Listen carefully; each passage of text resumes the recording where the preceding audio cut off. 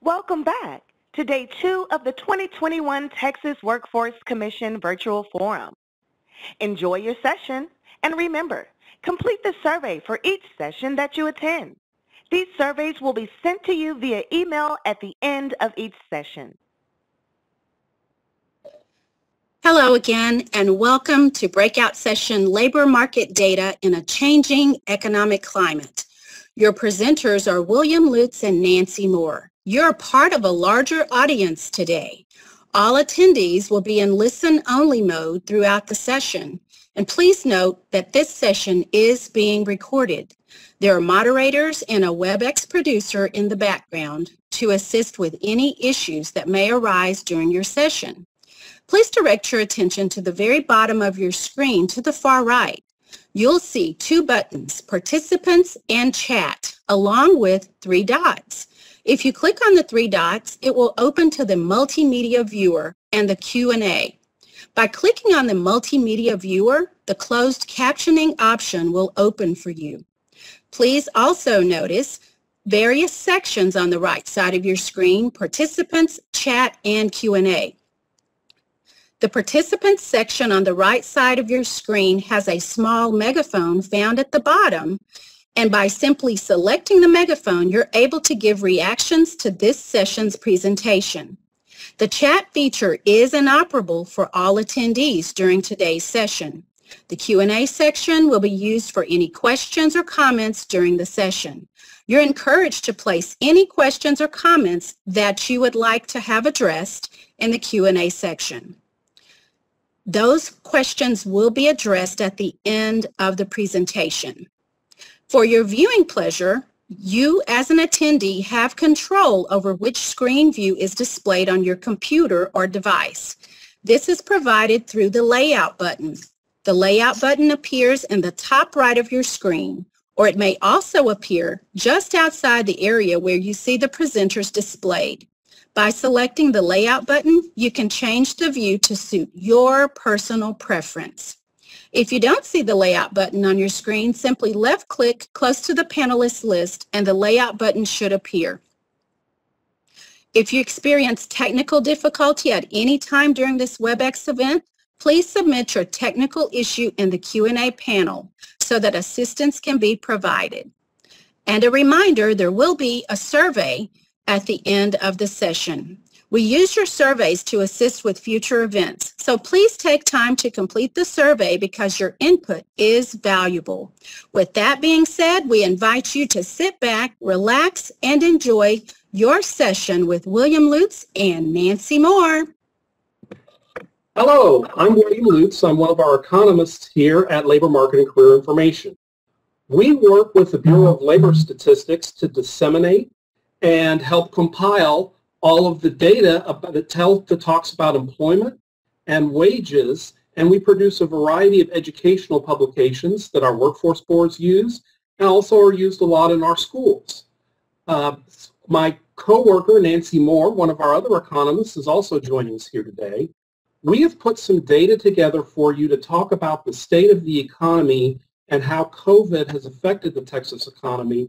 But the main point of this presentation is to be a how-to presentation. We want you to be able to work with our data to help you understand the economy in your area and to help you find your local situation to help all of the people we serve. So with that, I'm going to start with roughly about a 40-minute presentation that contains both data and an explanation of the web tools and which of the data sets we have best helps explain the effect of COVID on the economy. Once we get done with the video and the PowerPoint, Nancy and I will both be available at the end of the presentation, and we've left some time available to answer your questions. LMCI is also always available for you, and we have our contact information at the end of our presentation. Feel free to contact us with any questions, even if you don't think of them during the presentation, because we're here to help you understand the economy better and to make the maximum use of the data that we produce. I really thank you for your interest in our topic, and I hope our presentation will be informative and helpful to you in your work. Thank you, and enjoy the recorded presentation, and I'll be back for the Q&A. Hello. Thank you for joining this presentation and for this opportunity to talk about labor market data. My name is Nancy Moore, and I currently work in the Labor Market and Career Information Department, or LMCI for short, of the External Relations Division. Members in my section primarily work on data related to Texas labor statistics, but my section also works on the dissemination of data, and we create reports associated with different programs, such as local area unemployment statistics, current employment statistics, projections, occupational employment statistics. Today, Will Lutz and I will present to you a current Texas economic overview, discuss what data is most helpful when the economic climate is changing so rapidly, and where to find those resources. So our goal today is to highlight timely labor market data that you might use to identify key economic changes in your region. So we'll work to answer these questions. How is the Texas economy doing? And what data sets measure the impact of COVID-19? Are there industry and regional differences? And where can we find this data? Which program is best to use? The answer to those questions will be in the context of information found at our website called texaslmi.com. This resource is updated regularly based on predetermined release dates, and those release dates are published here as well. So let's begin with an overview of the Texas economy using current employment statistics and local area unemployment statistics. That is, we'll look at the unemployment rate and industrial employment numbers. We begin with a look at employment statistics based on where people work through the current employment statistics program. We call that CES for short. And it counts the number of employed at a site and is reported by the business owner. So this is a measure of industry employment among metropolitan regions, and we sometimes refer to it as non-agricultural or non-farm employment. So this graph depicts job growth statewide over the year. Employment growth among Texas industries has been strong over most of the last 10 years. And notice it's above 2%, except for sometime around 2015 to 2017, and up to April 2020, when it plummets into negative territory and then it rebounds. So let's take a moment to consider what this graph is saying. Texas has experienced consistent growth from May 2010 until March 2020. Then in April, employment declined 8.9% over the year. And then the graph takes sort of a checkmark shape, indicating monthly improvement from April. The checkmark shape represents 10 months of consistent improvement and a slip from that improvement in the recent February data. From this, we can say that from the point of decline, Texas employment has improved, but it's not back to where it was in March. We're still below where we were 1 year ago. And so as you can see from this graph, over the past 10 years, what has happened is significant, but the improvement is happening as well. Among the subgroups in non-farm employment is quite varied, and we can see how individualized each industry group is by comparing over the year change in each industry. So this table shows us some of the variety of employment that we'll see that totals to the non-farm employment. So which industries are doing well? As we look at how employment has changed over the year, we can also consider progress from month to month. So as indicated in the table under percent change over the year, annual change ranges from a decline of 23.7% of growth to a decline of 23.7% to growth of 0.1%. So trade, transportation, and utilities became the first to achieve positive annual growth of 0.1% since April. And while the largest losses are seen in mining and logging at 23.7% decline, and leisure and hospitality with a 14.5% decline, there have been improvements within these industrial groups since April. In February, mining and logging continued to show signs of recovery with 5 consecutive months of growth. And leisure and hospitality has added back over 350,000 jobs since April. So as you see that the industries are in different places as far as recovery, they also are showing progress across the months. Here's a look at the unemployment rate over 10 years. The unemployment rate is a value estimated by the Local Area Unemployment Statistics Program, or LAUS for short. And this data is based on where people live with inputs from household survey data. Beginning in February of 2011, the unemployment rate graph starts at roughly 8% in 2010, and it steadily declines and then shoots up in the spring of 2020 due to the shutdowns caused by a coronavirus pandemic. It then declines a bit, and though it's not quite back to where it was. If we look into this data series a bit closer, we'll find that this graph is showing us the lowest values and the highest values since 1976. And those occurred in May and June of 2019 when we had our lowest value of 3.4%, and in April of 2020 when we had our highest value at 13.5% unemployment rate. And so we see from this graph in recent months that also the labor market is somewhat volatile. And we want to keep in mind that the unemployment rate is a ratio of the portion of the civilian labor force that's currently seeking work. So let's take a look at the civilian labor force as it stands today. So the civilian labor force is defined as the portion of the civilian population above the age of 16 years that either has a job or is actively seeking a job. And LAUS data represents people who live within the statistical region based on what is called household survey data. The components of the civilian labor force are employment and unemployment. So here in this table, in February, the Texas civilian labor force was down compared to January and compared to February of last year. And the number of unemployed increased from the previous month and from the previous year. These values resulted in a slight change in the unemployment rate over the month and an increase of 3.2% over the year. When measuring differences among data sets, we have some options for analysis, but we need to ensure there's consistency. So we want to consider what some of those options are. Are we measuring seasonally adjusted or actual data? Are we measuring from month to month or from year to year?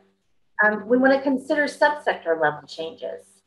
And then we have an option of indexing, using an index to measure to pre-pandemic levels. So you might have noticed the term seasonally adjusted in the previous slide.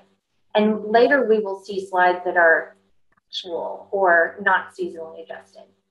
But generally, seasonal adjustment is a statistical technique that attempts to measure and remove the influence of seasonal patterns, sometimes called smoothing the data. When the process is not applied, we call that data not seasonally adjusted. It's generally appropriate to measure seasonally adjusted data over consecutive months of data, as in a time series, and then not seasonally adjusted data changes are measured more appropriately just to the previous month or the previous year. The key is to be consistent when you're comparing data. Month to month and over the year changes can be applied to subsector regions as well. So that tells you what some of the strengths and weaknesses are of employment within the industry.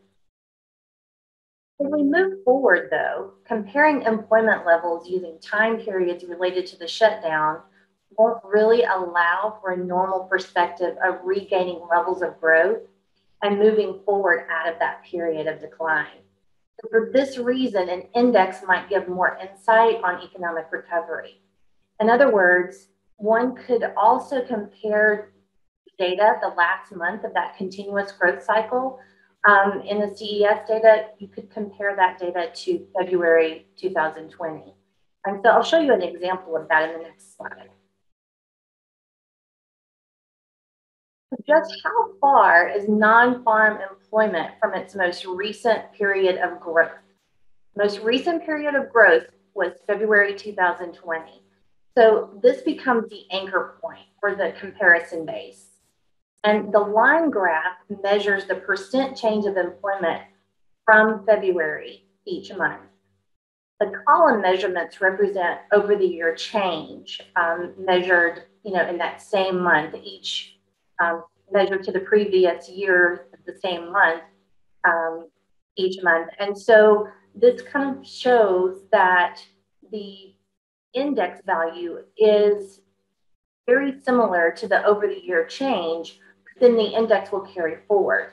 So this graph shows that as of February 2021, total non-farm growth continued to decline over the year and was below employment values of 2020. The index value offers that non-farm employment has been within 5% of pre-COVID employment for 3 consecutive months. Going forward, these same data measuring tools are used to explore geographical regions and industry sectors. So what are the regional statistics of the civilian labor force? Based on this table, you may notice that 4 metro areas account for roughly 70% of the state's labor force. So the size of the civilian labor force in each of these metropolitan areas is near that of February 2020, with Houston 3.3% below pre-COVID level, and Austin, Dallas, and San Antonio areas within 1% of pre-COVID level. The workforce recovery is happening at different rates around the state, and these MSAs will serve as major indicators as they hold the majority of the civilian labor force in the state. What is the unemployment rate among these larger MSAs? The unemployment rate varies among these 4 metros in February, ranging from 5.6% in Austin to 8.3% in the Houston area. This gives some perspective of unemployment rates in concentrated areas across the state. And though these metros represent 70% of the state's labor force, that isn't to say that the remaining 30% of the state's labor force would be more difficult to employ. Here, we'd like to see how other metro areas compare. How do unemployment rates compare across all 25 MSAs? Here's a listing of Texas MSAs that had the lowest unemployment rates in February. Notice in February, Austin was the only largest metro included in the rank among the lowest in the state. There are 25 metropolitan statistical areas in Texas. These are defined by the U.S. Census Bureau. An MSA is an urbanized area by county or counties or group of counties of at least 50,000 or more in population. Unemployment gives a measure of what the local population is experiencing in unemployment, and local area unemployment statistics are even measured at county and city level. These statistics help to understand the need that individuals have for more employment opportunities.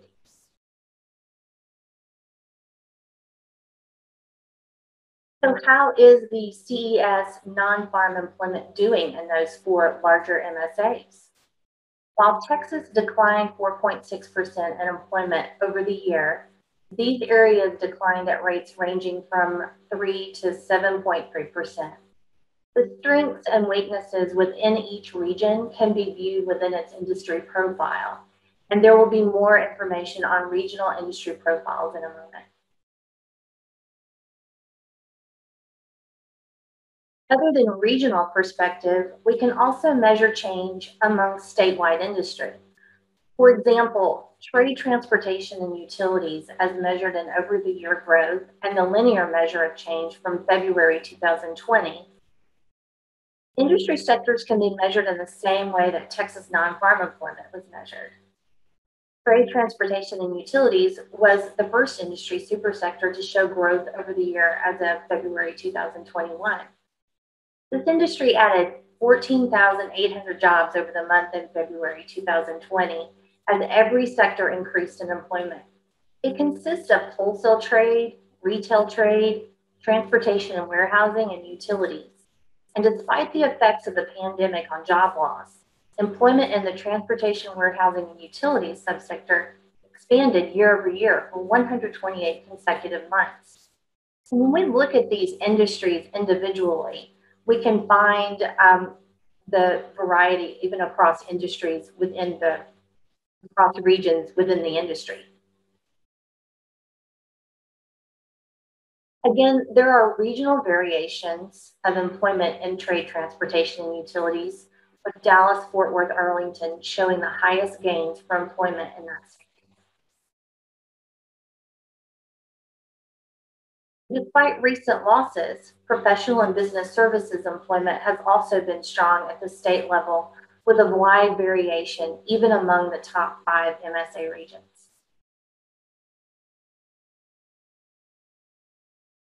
Just as each region is progressing uniquely, each industry sector is as well. Professional and business services, an industry with employment of 1.8 million across the state, declined initially by roughly 100,000 in April 2020, followed by 9 months of employment gains, and then a slight decline in February. The leisure and hospitality industry reported employment of 1.2 million across the state in February, and is still over 200,000 below February employment for the same period last year.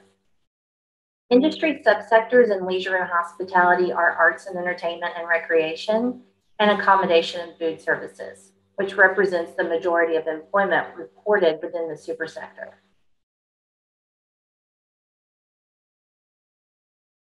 So how is employment among industry groups across regions? Here is variation across the 4 largest metros within healthcare and social assistance, a subsector of education and health services. Healthcare and social assistance establishments provide a wide range of care delivered by trained professionals. As the needs for medical care and social assistance, such as child daycare services and vocational rehabilitation services, have varied, so has employment across the regions.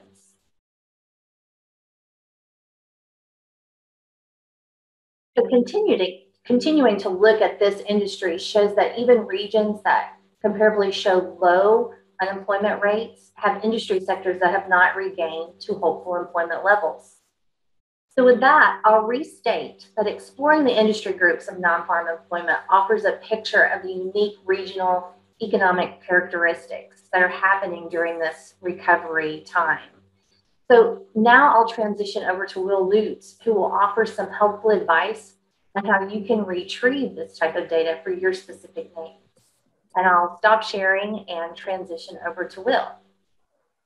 Thank you very much, Nancy. It's really good to be here. As Nancy mentioned earlier, one thing we want to emphasize, while we get to appear in front of you and we're very glad to be here, we have a whole team of people at LMCI that is working to help you understand your local labor market. So please reach out to us, and I want to give credit to a lot of my coworkers at LMCI who helped us put this presentation together. Now what I'm going to try to do, Nancy gave you a real good overview, and I'm William Lutz, I'm one of our economists here. And I am going to talk about where you can find this data and how you can customize it for your region. Because one thing that I hope came across in the prior presentation and the prior part of this presentation is that the current Texas economy is very volatile, both by regions and within an industry in a region. So just because an industry is doing real well in one part of the state, they've been recovering at different rates all over the state. So it's really important to know what's going on in your area to give the best possible advice to the people that we serve. So your source for all of our data, as we've mentioned before, is texaslmi.com. Some of you may have been used to Tracer, which is our prior site. This is the upgrade. We've had it for a few years. And Tracer was our prior site. We've had this one for a few years now. It has some special features that the prior site did not have. The first is that LMCI data, all of our data is posted at texaslmi.com. as soon as it's released. So at 9 a.m. on a release Friday, you can go to texaslmi.com and it's all there. The other thing about this data is it is exported to Excel. You can export anything you see on the screen or almost anything to an Excel spreadsheet so you can work with it. We've also worked really hard to make it accessible. So we have some advanced accessibility features on here that our prior site didn't have. You can get our publication schedules so you know when the data is coming out. And we realized we put some bells and whistles on the site. So we have some help videos under each of our data sets that can tell you exactly how to access the data sets. They're short, and we have a lot of help features on the site. So we've really worked hard when we unveiled this a couple years ago or so to make this a lot more user-friendly for you. We encourage you to use it, and please feel free to reach out to us if you have any questions. We are definitely here to help you get the data you need to help all of the folks in our workforce and our economy. Now let's talk about a little bit about the different data sets that we have and what you can use them for and how you can take a lot of the data that we have on texaslmi.com and use that data to understand your economy. The first program that we've talked a lot about is current employment statistics. And it contains survey data, as was mentioned earlier, gathered from employers on the level of employment, the number of jobs by industry. It is monthly data, so it includes data since COVID, and that's really key. The data you've seen in our presentation is February data, but since we put this together, we've released March data. So the data that you're looking at is the data from our February release. But we do release it every month, and the schedule, as I mentioned earlier, is on the website. The level of detail is going to vary by region. So for some of our larger regions, you have more of a sample, and therefore you're going to have a lot more detailed industry data in the larger metropolitan areas and statewide. So we have basic data available in every metropolitan area in Texas. But how detailed we go depends on the size of the metropolitan area. But if you need that deeper data, you can also look statewide and at least gives you a little bit of an idea. But as I mentioned, in the post-COVID world, sometimes the same industry will be doing very well and recovering very quickly in one region and much more slowly in another. So the more regional data you can get, the better. So CES is probably one of your best sources for understanding how is COVID affecting my economy in my area. And now let's talk a little bit about some of the limitations of CES as well as its advantages. Okay, advantage to CES, as I mentioned earlier, is it's monthly. The other advantage to it is a time series. So if there's new information available or if they find something further back that needs to be corrected, they'll go back and correct the entire time series. So you can compare. You can put together those line graphs that we showed you, and that's a legitimate thing to do. You can compare past months in CES with the current month. And it includes some seasonally adjusted data because there are some employment patterns in some industries that are very seasonal. So, timeliness and the seasonal adjusted time series factors are all very powerful advantages of CES. Some of the limitations. You're dealing with industry data, and I know a lot of times we're advising people on going into occupations. Industry data, we're able to collect it much more quickly, and so it is an industry data. The other thing is it only lives in metropolitan areas. So we do not have rural CES data other than the statewide numbers, and in our smaller metro areas, it is fairly general data. So that is basically the idea behind the CES program. The Quarterly Census of Employment and Wages is another data program that provides industry data. And if you're in an area where CES doesn't exist, such as an area that's non-metropolitan, QCEW can help you. It's derived from tax records. So we take the tax records that employers send us, we take some surveys to supplement it, apportion it correctly to the counties, and then it's published. It is very detailed, so you can get very, very detailed industry data out of the QCW program, and in rural Texas, it may be all you have. The big advantage QCEW is the level of detail, and that QCEW exists in every single county. So you actually get county specific rather than metropolitan area specific data out of the QCEW program. Now here's some of the limitations. The limitation of it, of course, is it takes us a while to put this data together because of the methods that are used to collect it. There's a significant time lag to release. The most recent data we've released as of the taping of this presentation is third quarter of 2020. We're getting ready to release fourth quarter in a few weeks. It's not seasonally adjusted. So if you're looking at past years, you want to make sure you're using the same quarter, so it's apples to apples. They do not make seasonal adjustments, and a lot of times when there are code changes associated, when they have to go and make corrections to the data, they'll apply it prospectively. They'll apply it moving forward, whereas with our time series programs, they'll often go all the way back. So there are some limitations to the QCEW program, but it also gives you a great level of detail. And especially once that fourth quarter comes out in May, that is a very powerful data set, especially for the rural areas. So I wanted to commend QCEW to you. Local area unemployment statistics, again, it's monthly data. So it does give us a little bit of a window as to what's going on with COVID and how COVID has affected our economy. The geography is very detailed. It's the most detailed of any of our labor market programs. It's the only Bureau of Labor Statistics program that TWC is involved with that'll give you city level data for larger cities. We have louse data in every county in Texas. So one thing it is really good for is seeing regional COVID impacts. So if you're looking at in terms of the effect of COVID on your economy. So if you're in a workforce region that has a lot of counties in it, it can tell you which counties have higher unemployment or higher employment than others. Just remember that local unemployment statistics are based on residence, where a person lives, rather than for those who are employed, the occupation, the location of their job. And the one limitation to our LAUS program, though, is it doesn't tell you anything about industry or occupation. It tells you who is working, and it tells you how many people are working and how many people are unemployed and in what residential geography. That's what LAUS tells you. So each of those programs gives you a slightly different snapshot. It's like looking at the same work of art, but you might be looking at it looking for something different or looking at it in a different way. It's the same picture, it's the same work of art, the same painting, but you're looking for something different with each of these programs.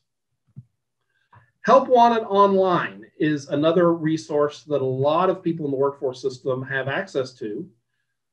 It gives you a little bit of an idea about what jobs are out there, but just remember, it's a subset. Not all jobs are advertised. There are many good jobs that are not advertised. But if a business is so concerned about their labor situation that they're willing to pay to take out an ad to encourage people to apply for a position, that certainly tells you they have a need. And the advantage of Help Wanted Online, it is not government data. It is data provided by a private vendor. For a lot of reasons, they're able to provide very detailed geography, and they're able to provide some industry and occupation information. So Help Wanted Online, if you have access to it, can be a useful look at some of what's going on in your region. In particular, it can give you an idea looking forward as to what positions businesses may be trying to fill in your region. So we found it useful. Some people in the workforce system, there are different vendors that offer this data, and many people in the workforce system have access to it. We have some basic Help Wanted Online data that we put on the Labor Market Career Information website. It's a number of postings by different geographies. We also have on the TWC website unemployment claims. We have an unemployment claims dashboard from the TWC homepage that you can take a look at. The key with our unemployment claims dashboard is it only includes people that have applied for unemployment insurance benefits. There are people who are considered unemployed for statistical purposes who have not claimed unemployment insurance, either because they chose not to, or for one reason or another, they might be ineligible. So just remember you're looking at a subset of the unemployed. Also remember that the data that we post on our dashboard for a variety of technical reasons includes only the regular unemployment insurance program. Several of these laws that have been passed by Congress have created special or temporary benefits programs that various types of workers have been able to avail themselves of. And those would not be included in the dashboard. So just be aware of what you're looking at if you decide to use the data. Now, some advantages of the claims data we put on the website is very quick release. We got it weekly. It comes up very quickly after the data becomes available because it's people who have applied for benefits. So we know who they are. And you get very detailed geography. The limitations of this data set, however, is that it is a subset of the unemployed, as I mentioned earlier, and the issue of the expanded benefits programs not being included in the data. So it can give you a window as to what might be going on in your area. You just need to remember what it is you're looking at so that you know how to correctly interpret it. Here's a quick picture, or kind of a picture that we took of the dashboard and also the URL of the dashboard. There are some programs we have that provide very useful data to the workforce system, but don't really tell us a whole lot about what COVID has done in our economy. The first one of those is occupational employment statistics. It's a very useful data set because it tells you wages by occupation, but those wages are collected over a 3-year period. Right now, we've released 2019 at TWC. We're getting ready to release 2020 in the next few months ahead.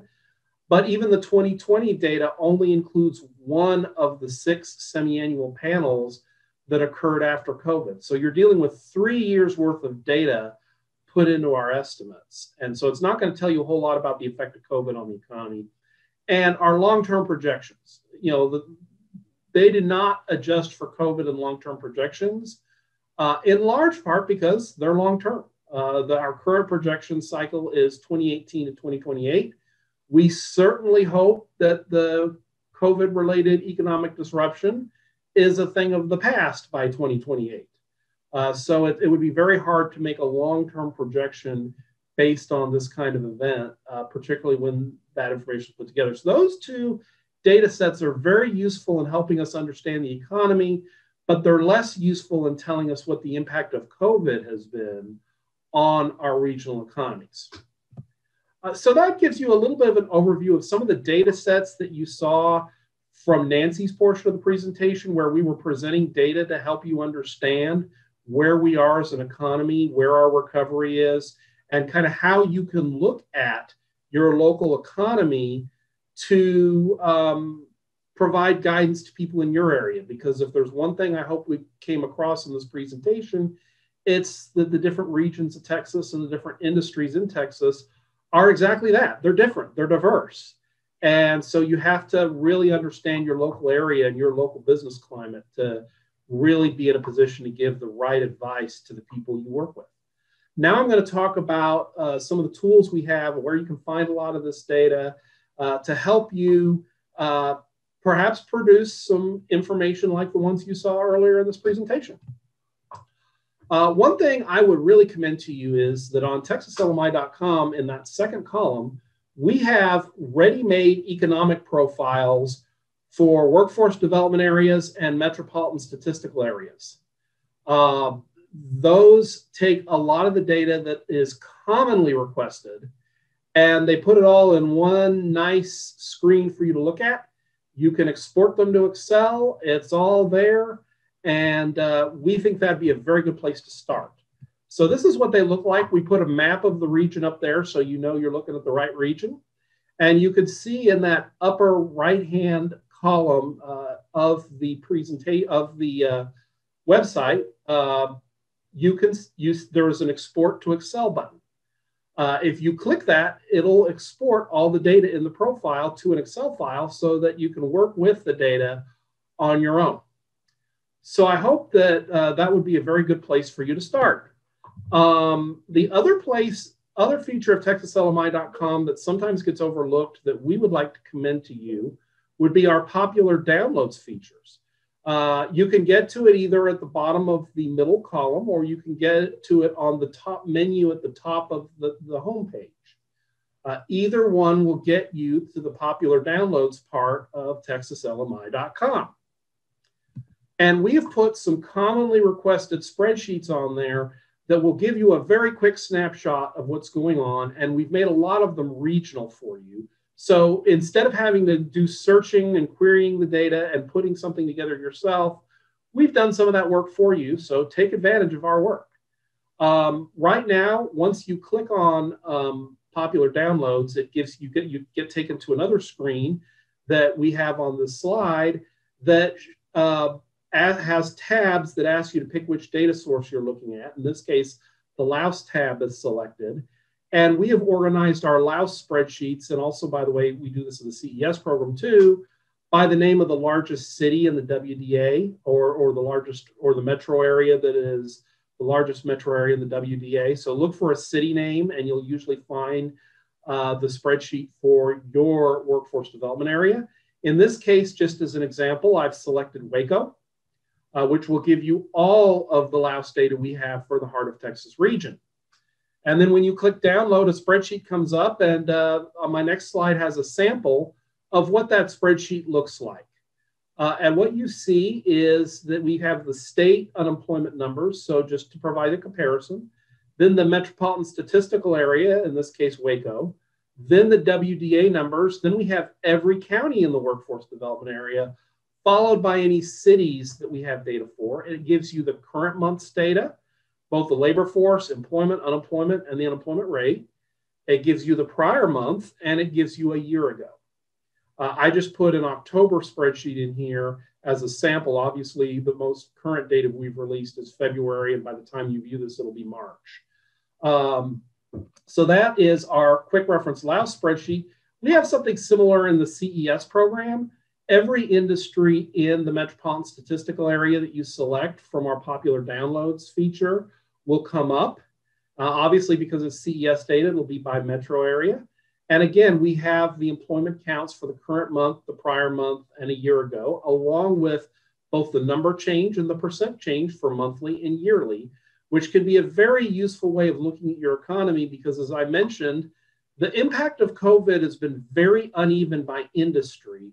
So you just take the spreadsheet and look at which ones, look at those over the year numbers and see what's happened. And that is one way to take a look at where things are with your economy. We also have some popular download data called staffing patterns. It's known as the IO matrix. We also put it on a website called AutoCoder. It describes the relationship between industry and occupation. So you can select an industry and say, what are the most common occupations that industry hires? Because it may be that you have a lot of people you're working with who have been laid off in an industry that's been really hard hit by COVID, but their skill set or their experience could also be transferred, or it's also commonly used in an industry that's doing a little better, that's recovering a little faster. And so sometimes those staffing pattern data can help you see which occupations are hired in industries that might be doing a little bit better and can help you point people in the right direction. So staffing patterns may be a useful source when all you have is industry data, because our occupational data has several years of data that help us understand what's going on with occupations. We have a quick reference website called texaswages.com.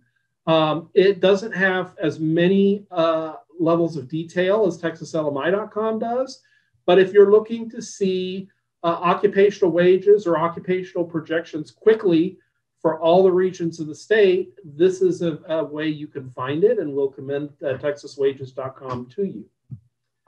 Also, as I mentioned earlier, we have some very basic help wanted online data on the TWC website. There are people in the workforce system who have a more robust data source that's available to them. So I would check for those of you who are at the workforce boards to see what help wanted online data you have available.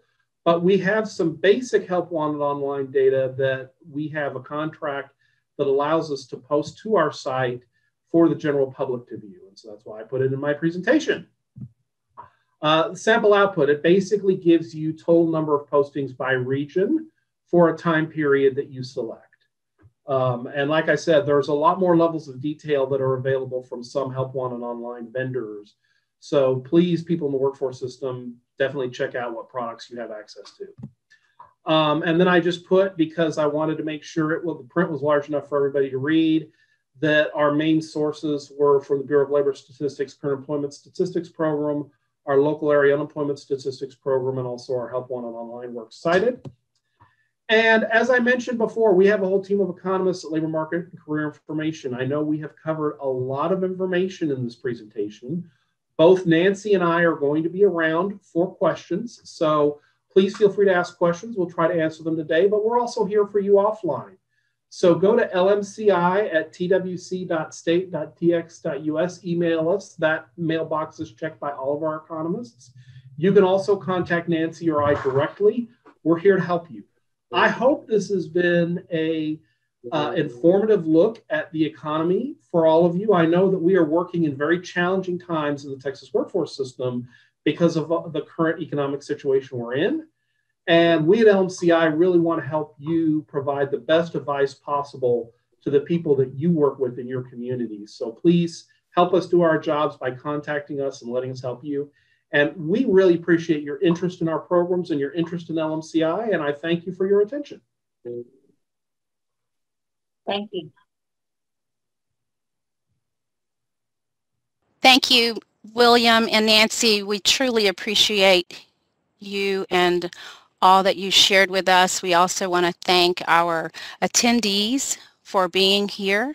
Do we have any questions to pose to Nancy and William before we end our session? We have about 13 minutes left. Hi, I know we threw a lot of information at you in 40 minutes, so we're here for questions. I do see a couple of questions, and I'm not sure if these were answered during the presentation. The first one, will there be a PowerPoint available for this session? Do we have anybody that can answer that?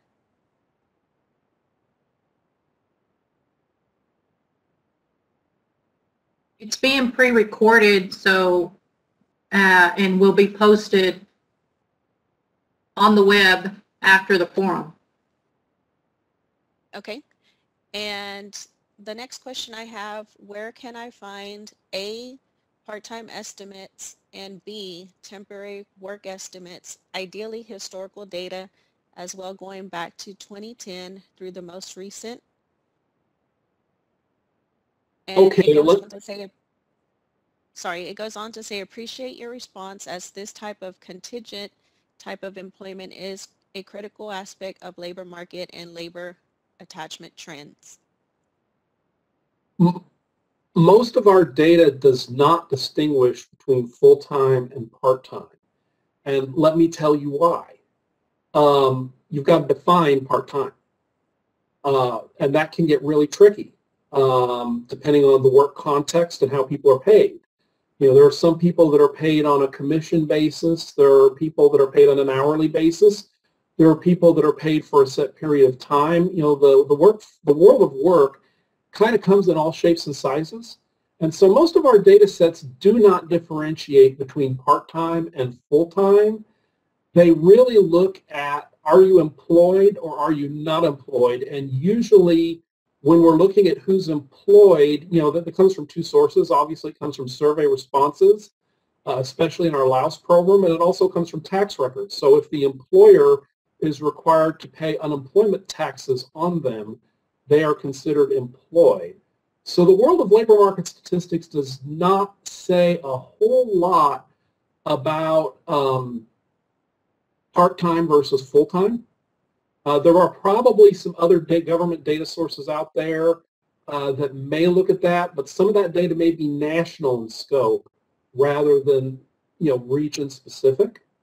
Would be my guess. So I would look at see what the Census Bureau and also the Bureau of Labor Statistics has on a national level. But in terms of our Texas data sets, they tend to look at it, you're either employed or you're not employed, because the other trick you get in measuring employment is that people can have more than one job. which can also be tricky to measure, like I said, what is full-time? I hope that at least gives you some information that's responsive to your question. Okay, thank you for that answer. The next question I have regarding the unemployment claims dashboard data source, has the increase in fraudulent UI claims, unemployment claims, had an impact on the accuracy of this report's data? I may have to look into that and get back to you on that in terms of how that data is reported. A lot of that data comes from a system called Promise, which is one of the inputs into our Laos data sets. And they have tried to keep the methodology the same as it was pre-COVID because Laos is a time series. So you want your data, for example, from 2016 to be comparable to the data we're producing in 2021. But in terms of the specific question you asked about fraud, I will need to check with our Laos team. You can email us offline, and I'd be happy to track that down and see if I get some answers for you on that. Okay, and looks like the last question I have, when you mention to consider subsector level changes, what does this mean? Would you provide an example? Sure, I can provide an example.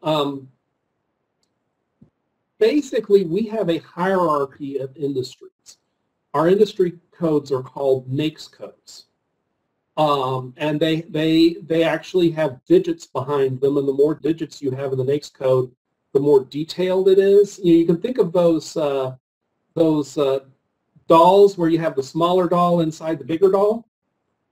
That's kind of how our industries can be. You can have some industry classifications that are subsets of others. So for example, business and professional services is a broad industry group that is doing very well, relatively speaking, in a lot of areas as a result of COVID. And then there are some industries that are under that, such as professional, scientific, and technical services that are have even stronger performance in some areas.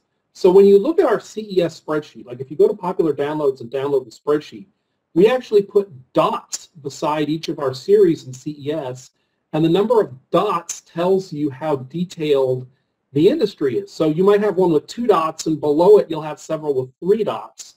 Those are often subsets of the 2-dot industry above it. Another example might be we have healthcare and social assistance. And one of the and the social assistance part of healthcare can sometimes move differently from the other parts of healthcare. So under healthcare and social assistance, you would have ambulatory healthcare, which is like doctor's offices and dentist offices and things like that. You'd have hospitals. You'd also have that social assistance portion, which includes a lot of childcare. And sometimes the sector as a whole may have one average, but if you look at what's below it, each of those subcategories can move differently from the overall average. And so what we're saying is that if you see a part of your economy that has some really interesting numbers, you might look at the components, depending on the level of detail you have, to see what might be driving the number you're seeing. Another one we look at closely is trade, transportation, utilities. And right under that, you have retail trade, you have wholesale trade, and you have transportation, warehousing, utilities. And they all contribute, all those subgroups contribute to the larger group. I hope that is a good explanation of the concept that we're describing here. It just gives you a different level of detail into what's going on in the economy so you can understand the broader numbers, such as total non-farm, that we produce.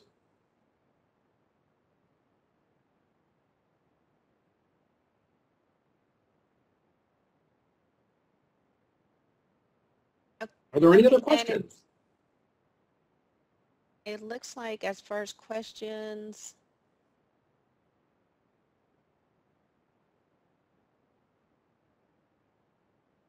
I do see another one. Do the CLF numbers include self-employed individuals that work on cash-only basis?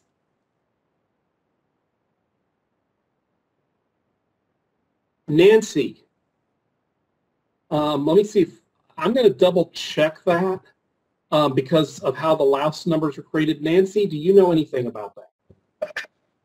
I think it would be best to counsel with our Laos team for that, just to make sure that we give an accurate answer. But that's a great question, and we definitely want to give you the right answer to that. Yeah, and we're going to check to make sure we get the correct technical answer. Some of our data programs are based on people who are employed, and that the whole self-employed and independent contractor world, it depends on the specifics of the data program you're looking at. So I want to make sure any information I give at this forum is accurate, and that's why we're going to double check that. And like I said, if the person can email us that question, I want to send that to our Laos team to make sure anything we say is 100% correct. Okay, and last question I have, is there data on temporary work employment?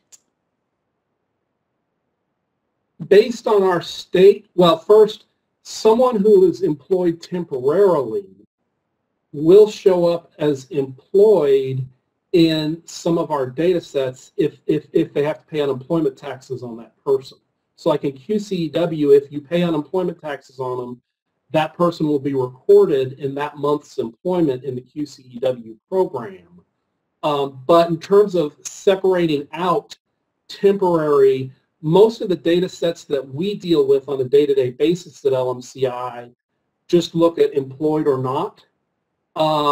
Like I mentioned earlier, there may be some national data sets that either Bureau of Labor Statistics or Census that might look at some of those questions.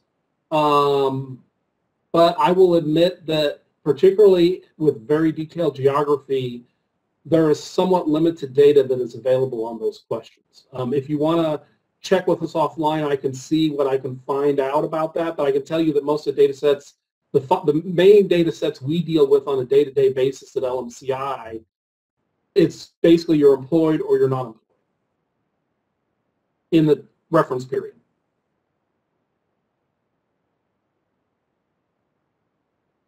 Thank you, William and Nancy, for your wonderful presentation. Hello? Can you hear me? Yeah, are there any other questions? No, I'm not seeing any other questions. Michelle, are there any other questions? No, that was the last one that I saw. Well, I would like to thank everybody for attending and thank you for your interest. And as we said earlier in the presentation, we are here and happy to help you answer any questions about your labor market or economic data needs. Thank you so much, William and Nancy, for your wonderful presentation on the labor market data in a changing economic climate. We also want to thank our session attendees. We appreciate your time and attention to this extremely valuable information. Enjoy the rest of the conference.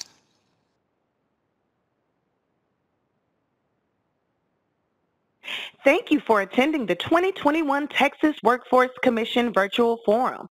We trust the information was beneficial and will help us better serve the people of Texas. We will see you next year.